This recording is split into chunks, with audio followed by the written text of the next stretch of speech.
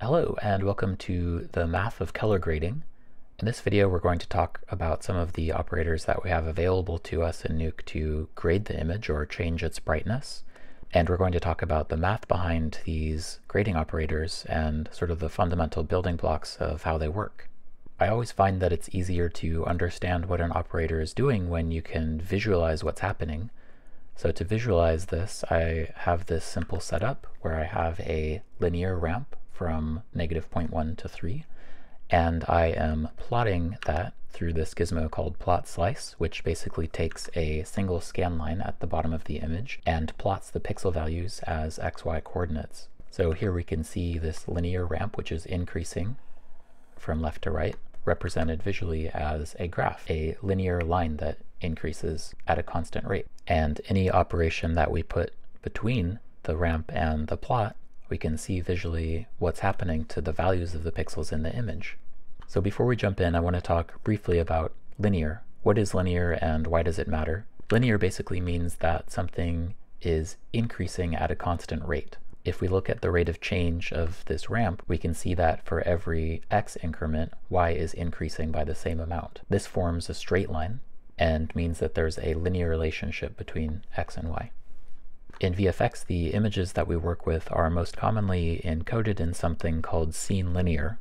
An image is scene linear if there is a directly proportional relationship between the light intensity and the pixel intensity. So the light intensity in the scene and the pixel values in the image have a proportional relationship. And when I say proportional, I'm using the mathematical term here. Two quantities that are varying are proportional when their ratio yields a constant value. So light intensity divided by pixel intensity should yield the same constant value anywhere over the range of brightness in the image. And linear images are critically important to achieving realism when we're manipulating and generating imagery. In a linear domain, the math works the same as a camera and the light in the real world. Motion blur will streak correctly, bokeh will form on defocused highlights in a photorealistic way, and computer-generated renders will integrate with photographic plates properly. So maintaining linearity while we work is super important. Alright, so with that out of the way, we'll look at a couple of elementary arithmetical operations first. The most basic is addition. Addition is basically a plus or minus b. So if we use this add operator on our ramp here, we can see that it is adding or subtracting a constant value to every pixel in the image. And the second operation we'll talk about is a multiply. And if we multiply our ramp by a constant value, you can see that, as you would expect, we are increasing or decreasing values above or below 0. So with only these two simple operations, we can form something called a linear equation. So here I am in Desmos, which is an awesome online utility for graphing functions. And here you can see we are graphing a function, y equals mx plus b. And this is a linear function in slope-intercept form. So m is a constant which defines the slope, or how fast the value changes. And b defines the offset, the y offset, or where the line intersects the y-axis. Any combination of these two constants results in a linear function. The line stays straight. And it turns out we can do a lot of very useful things with only these two operations. For example, if we add another addition operator and put it before the multiply, and say we set this to -1 and the second addition to +1, if we adjust the multiply in between, we can see that the point at which the multiply is pivoting is no longer 0. Now it's 1, because we've basically offset the image so that 1 is at 0, done the multiply, and then reversed that offset. So many useful things are possible with only these two simple operations. Now we'll move on to talking about the grade node. The grade node has a lot of parameters here, but at its core, it is built up of only these two simple operations, addition and multiplication. If we mouse over the help here, we can see that the math that is being used is actually shown to us, and I've created a Desmos plot of that exact math with all of the parameters here. So we see the black point, white point, lift, gain, multiply, offset, and gamma. And you can see that there's two constant terms being calculated here, a and b. And these two constant parameters are combined together in this function, which, as you will notice, is in slope-intercept form. So a is the slope, or the rate of change of the line, and b is the offset, or the point at which the line intercepts the y-axis. So if we adjust these parameters, we can see what the behavior is. The black point is pivoting around 1. The white point is the same as a multiply but inverted. Lift is the opposite of black point, so if we lift up, this is happening, whereas with black point, when we raise the black point, this is happening. Gain and multiply are identical, and offset is an add. And we can see that the behavior in the grade node is the same.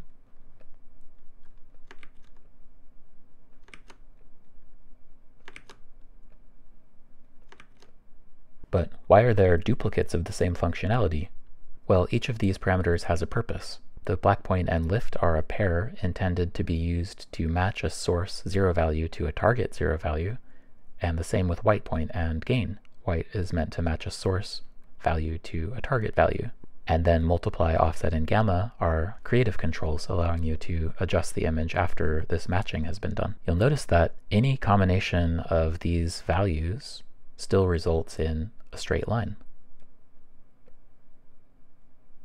This is a linear function, which preserves linearity. Gamma, on the other hand, does not preserve linearity. It is curving our graph. So gamma is actually a different type of function called a power function. If we graph y equals x raised to the power of p, if p equals 1, we see our familiar linear line where the input is equal to the output. If we raise the value of p, we start to get this curve, which is pivoting at 1, so the value of 1 doesn't change, and values between 0 and 1 are decreasing, values above 1 are increasing. And we know this because if we plot a linear line where the input equals the output, we can see that values between 0 and 1 are decreasing below this line, and values above 1 are increasing above this line. And the opposite is true if the value of power is below 1 and above 0. So in the grade node, if we enable this variation on this function is basically saying take our slope-intercept linear equation, ax plus b, and raise it to the power of 1 divided by the gamma parameter. So now if we change the gamma function, we can see that the behavior is the same as we saw earlier, except that it's inverted. So if we gamma up, we are decreasing contrast, and if we gamma down, we are increasing contrast. And if we switch back to our grade node, we can see that the behavior is the same. It's important to be careful with the gamma function when you're working with scene-referred imagery, because as you well know, there can be values between 0 and 1, and also highlights and brighter values that are above 1, in some cases significantly above. So if we gamma down to increase the contrast of our image, we are darkening values between 0 and 1, but we are actually increasing the brightness significantly of our highlights. And you'll notice that this continues to curve as it goes upward. The further our x value increases, the more the rate of change of our output, the y value, increases. Well, it turns out that the grade node is not exactly a power function above 1. If we gamma down to, say, a value of 0.5, and we change the range of our plot to a higher number, say let's use a max value of 10, we can see that above 1, the line is actually a linear function. It's a straight line. If we switch to the gamma node with a gamma value of 0.5, we can see that this line continues to curve as it goes upward. So the grade node's math is not entirely as advertised by its tooltip. The gamma function is actually replaced with a linear function above 1. To do this, you can basically calculate the slope or the derivative at a value of 1, which in this case actually simplifies to simply the value of the power itself. And if we simply make a cut in the function at 1.0 and replace it with this function, which is basically multiplying our slope-intercept form by the gamma and offsetting it to be positioned at 1, we get the same behavior as is in the grade node.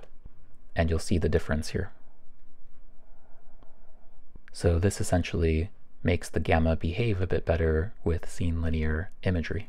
And we can emulate that same math with an expression node, shown here, and we can see that the result between the grade and the expression is the same, whereas compared to the gamma, it's different. Now we'll move on to talking a bit about exposure. Exposure is a term that we are probably familiar with from dailies, where VFX supervisors like to refer to brightness changes in objects in photographic terms, to say brighten or darken something by a stop or half of a stop. Exposure is basically the exact same thing as a multiply, except that instead of being parameterized on a linear scale, it's parameterized on a log scale. And basically, a one-stop change is a doubling or halving of the light in the image. So if we expose up by one stop, we are essentially doubling the values in the image, which would mean multiplying it by a value of 2.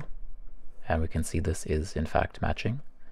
If we expose up by 2 stops, we would be doubling it again to a value of 2 times 2, which is 4. And we can see this matches.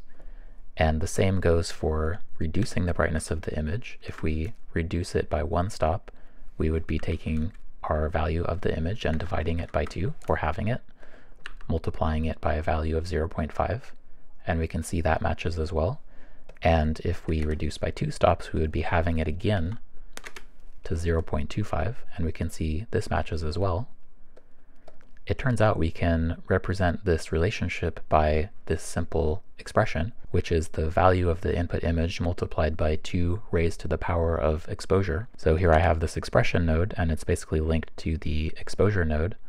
And if we look at the result here, we can see that the result between these two is matching perfectly.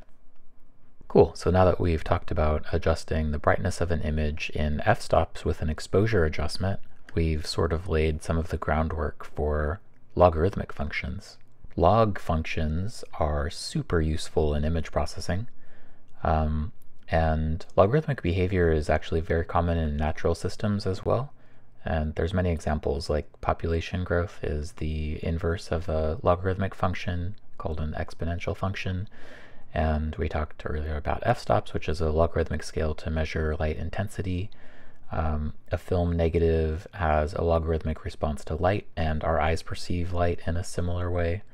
And log scales are used very commonly to measure things that have a very large range of values. For example, the Richter scale is used to measure earthquakes, the decibel scale to measure loudness, the pH scale to measure acidity, entropy, many other examples. In the logarithmic scale, every unit represents a doubling or a halving of the value, so it's very useful in representing data that has a very large range of values in a concise way. But in image processing, log encodings are very useful as well, because it allows us to remap a linear image which has a huge range of values into a more low contrast representation that has values only between 0 and 1. And with the log encoding, it's very easy to just use the inverse transform, an exponential function, to map the log image back to a linear image again. So there's many types of log curves that are used. It's common for camera manufacturers to design their own specific log curve for their camera in order to represent a specific range of values. And there are also log spaces which are used for working. For example, ACES, the Academy Color Encoding System, has several log spaces which can be used for grading. So here we can see a log to lin node set in lin to log. So we're mapping a linear input image, our ramp that goes from -0.1 to 20 in this case. And we are mapping that into a log encoding. And we can see that the image gets a bit more low contrast. And the range of values is now only 0 to 1.04. And if we plot that, we can see sort of this curve, which is a log curve. And if we look at a detail view of just the 0 to 1 range, we can see that the curve looks a bit like this. So the log to lin node represents a Cineon log curve. Cineon is the log encoding which most closely represented the behavior of film negatives, so it's been used for many years in linearizing film scans. And we can see if we switch to a color space node set to linear to Cineon, it matches exactly. So you might be thinking, oh, this curve looks pretty similar to the gamma function that we saw earlier. And you're not wrong, it is a very similar curve, but the math is a bit different. Here I have the same function that we saw earlier for the gamma, and if we adjust the power, we can see that the pivot is at 1 and 0. So 1 doesn't change and 0 doesn't change. If we look at a log function instead, say log base 2 of x, it looks like this. And if we zoom out a bit, we can see that it's kind of a different curve. We can see that it has a limit at x equals 0 and is a smooth curve that sort of continues up. And we can add constant factors in order to change the behavior of the curve. If we look at the plot of log base 2 of x minus a divided by b plus a, and we adjust a, we can see that it's sort of an xy offset of the graph. And if we adjust parameter b, we can see that it's sort of the slope of the graph. If we graph an exponential function, we can see that it's the inverse behavior of the log function. See how this is mirrored over the y equals x line? So what things are useful to know about a log function? Well, normally when a log function is being designed, there's a value usually around middle gray, which is 0.18, and there will be a maximum value that the log curve can represent in a 0 to 1 range, and a minimum value that the curve can represent in a 0 to 1 range. And usually these are defined in stops above or below middle gray. So if we take the inverse of the Cineon log curve and we make a ramp from 0 to 1, we can see that this is the graph of that curve of the data from a 0 to 1 range. And this is the inverse, remember, so it's an exponential function rather than a log function.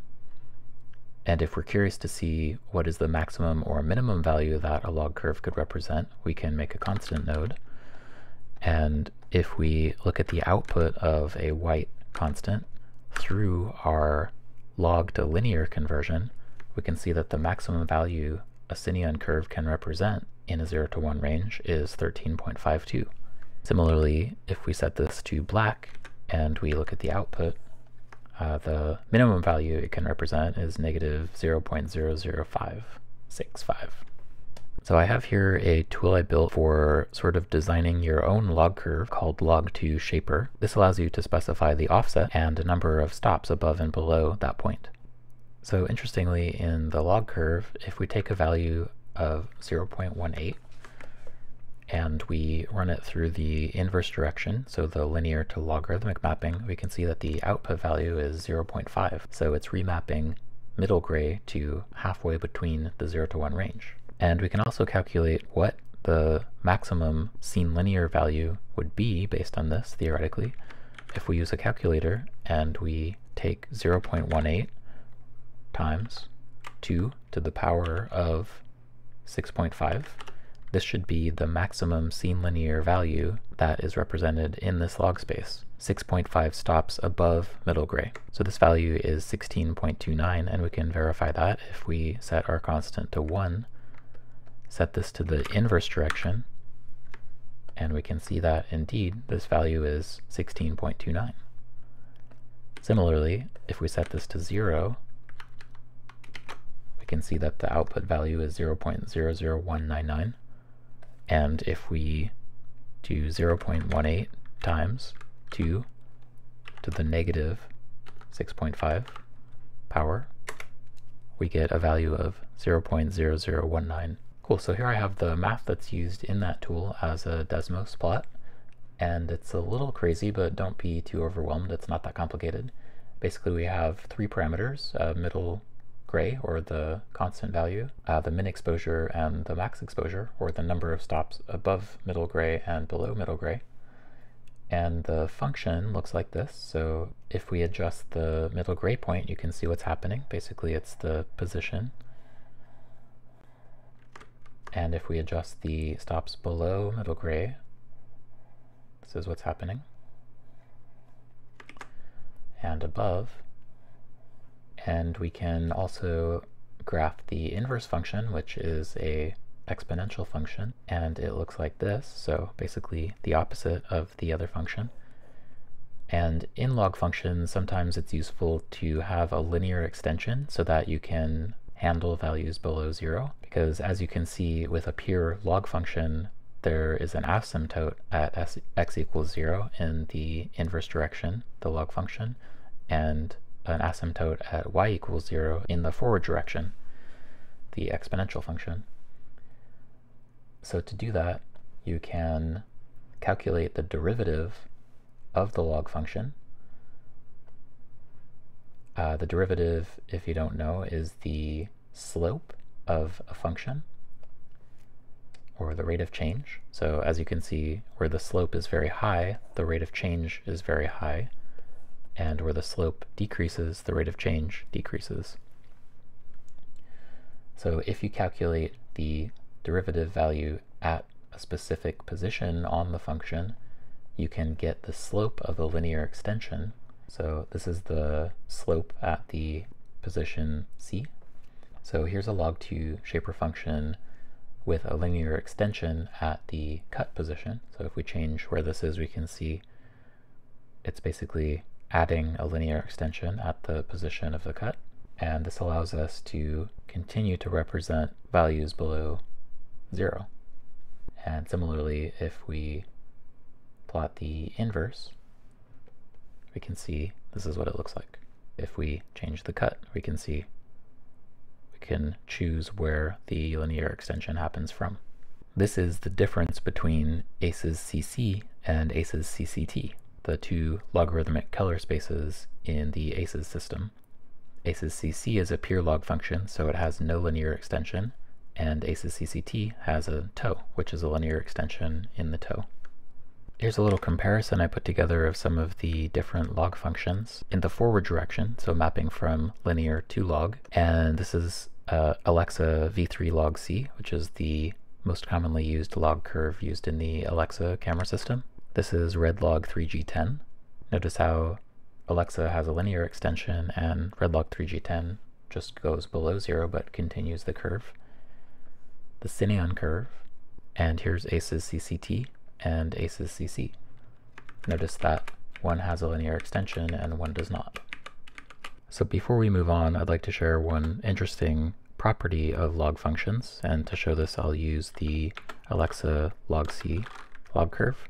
So if we take our ramp that goes up to 3 and we use this color space node to go from linear to log and then back from log to linear, and we chuck a grade node in between, we can take a look and see what actually happens to the values as we adjust a grade node with our familiar simple multiply and addition operators inside of the log space. So if we multiply up, you can see that it's actually kind of linear, but the behavior in the shadow areas is slightly nonlinear. So shadows tend to stay darker, but highlights get brighter. And if we gamma, you can see that the opposite is happening. In the shadows, it tends to stay brighter, and the highlights tend to stay darker. And with the offset, it's more of a multiply, so the whole image is more linearly getting brighter or darker. And the behavior in the shadows sort of depends on the toe that's used in the log space, sort of the linear extension and where it's placed and how it behaves. But this is pretty interesting because we can add a bit of contrast in the shadows, boost a bit the highlights, and adjust the overall exposure of the image, all with these three controls. And this is completely different than grading in linear because we have a lot more control over the different regions in the image. And this is actually how DI tends to grade, is in a log space, and they'll use lift, gamma, and gain operators to adjust the exposure and contrast of an image, but not in linear, in log. Pretty interesting. All right, so now we're going to move on to something a lot more simple, which is an invert. An invert, if we look at this ramp from -1 to 1.5, is pretty simple. It's basically the complement of the input. which is equal to 1 minus value. So if we enable the invert node here, we can see that the direction of the linear function just changes. And I have a plot of that here. So if we plot y equals x, which is our identity function, and then we plot y equals 1 minus x, we can see that at 0.5 they are the same, and everywhere else they're exactly inverted. Interestingly, this is equal to the complement, which in set theory is basically the difference between A and B. Pretty simple and very useful for inverting mats. Alright, so now we'll move on to something called a toe. And a toe is basically an operator that affects only the part of the image near 0. So if we look at our plot and we check out what the toe operator is doing, we can see that if we lift the value of the toe, we start to get this effect where everything below the threshold value is increased. And note that this is very curved. This is not a linear function. So this function does not preserve linearity. And you might recall this is somewhat similar to our black point adjustment. So if we raise our lift here, we can see that it's achieving something similar, except that it is preserving linearity. However, it is affecting values in the image above the lift that we are doing, whereas the toe only affects values below that threshold. As a quick side note, if you are matching your darks in an image, it is strongly recommended to not use a toe operator, because this is actually not physically what happens in the real world in photographic systems and in the physics of how light scatters in the atmosphere. So if you're using a toe to match your blacks, don't do it. Use something that's linear. The lift and black point in the grade work very well. There's also this toe reversible gizmo, which I wrote, which allows you to set a pivot and do some lift value. Similarly to the toe operator, if we lift, we can see that everything below the pivot is being affected and everything above is not. However, we do not want a kink in the operator like this, where there's a hard transition from lifted to not lifted. So we can use this soften function. As you can see, this is using a power function. There are some limitations, however. When soften is enabled, values below 0 are clamped. So we can use this pre-offset to fix that. So I made a newer version of this tool called Compress Toe, which allows you to similarly set the pivot point and adjust the lift. And this also allows you to adjust the power, which is sort of the slope of the curve. It's useful for specific things, but again, if you're matching blacks, use a grade. Next up, we have the ColorCorrect operator. We have separate categories for shadows, midtones, and highlights, and in each we have controls for saturation, which we haven't seen before and won't talk about because this video is not about hue. We have contrast, gamma, gain, and offset. So gamma, gain, and offset, we know what they do. If we adjust gamma, we'll see that it's a standard power function, and gain is a multiply, and offset is an add. And we also have contrast, which is basically just a gamma that has a pivot at 0.18 instead of 1.0. And I can prove that to you if we hack together something real quick. If we multiply up by 1 divided by the pivot point, we could do this with a grade as well. If we set our white point to 0.18 and we make a copy of it and instead set our gain to 0.18, now you see why these parameters are useful. So this will round trip, it does nothing. And if we apply our gamma in between and set it to a value of 2, or in this case 0.5, because we want to increase contrast by a factor of 2, we can see that it in fact matches the ColorCorrect with a contrast of 2, except for the values below 0, which are not accounted for here. So that's pretty interesting. But what about these shadows, midtones, and highlights? What does that do? So basically what the ColorCorrect is doing is it's partitioning the input image into different regions and adjusting a grade with those regions independently. To affect the range, we can use this Ranges tab, and if we enable Test, we can see where the divisions are happening. So if we increase this, say we want to add a value to our shadows, we can see that values within the range that we specify are being changed. Say we want to gain down our highlights. A word of warning, it's very easy to get very strange and incontinuous results with this node, so be cautious, but it is useful. Oftentimes, in order to specify the range, I'll just use a keyer and mask a grade node with that, so I have very specific control over what I'm affecting, but some people prefer the ColorCorrect. Moving on, a color lookup is super useful. Basically, it allows you to create a curve, sort of a mapping of an input range to an output range, and this directly controls the color. So if we create a point here in the middle on our master channel, which affects all channels, we can see that when we adjust this curve down, the same change is being shown in our ramp. Pretty cool. So this is very useful for very specific nonlinear adjustments. We've also got a few interesting and less commonly used nodes. So we'll look at the RolloffContrast really quickly. And if we take a look at this, you'll notice that it's clamping values above 1 and below 0 by default. So it's not really intended for grading.